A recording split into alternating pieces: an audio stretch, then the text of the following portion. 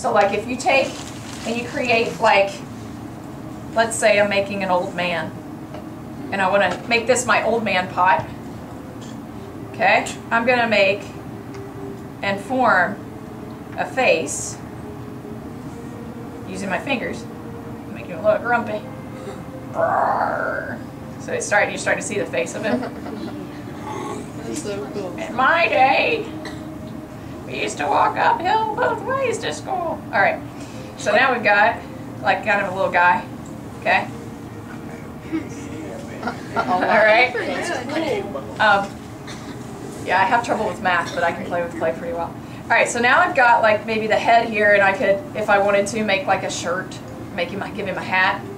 After I get him attached or made, I could let him get leather hard and then attach his head on here.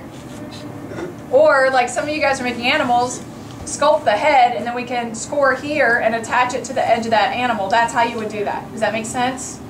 You just got to not mash his face. Okay? He looks like my grandfather Hayes.